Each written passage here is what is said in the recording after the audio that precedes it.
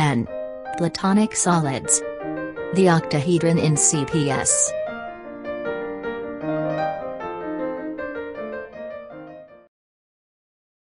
The octahedron pattern is again relatively easy to spot in the close packing of sphere arrangement.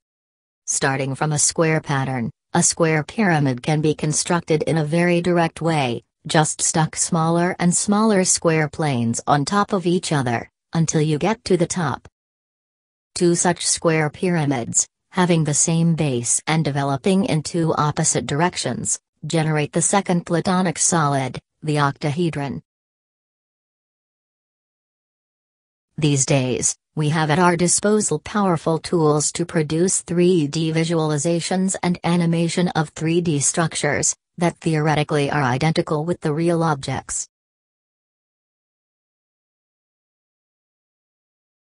There is still some limitation with this approach. One cannot escape the fact that these 3D models are virtual. When very complex structures, assembled from thousands of spheres, are seen on a 2D screen, they become difficult to manipulate and tricky to see and grasp some of their details. With all these limitations, this is the preferred method used to present the CPS structures and patterns in this video and on our website. Again, with a little bit of imagination, we can assemble variation of the square pyramids, and implicitly the octahedron.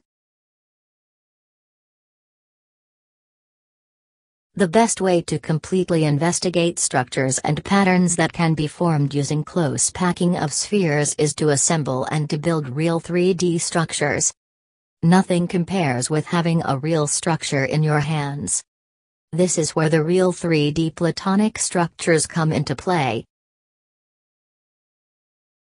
The best way to see the complex Platonic structures in your mind is to play with the real Platonic structures using your hands.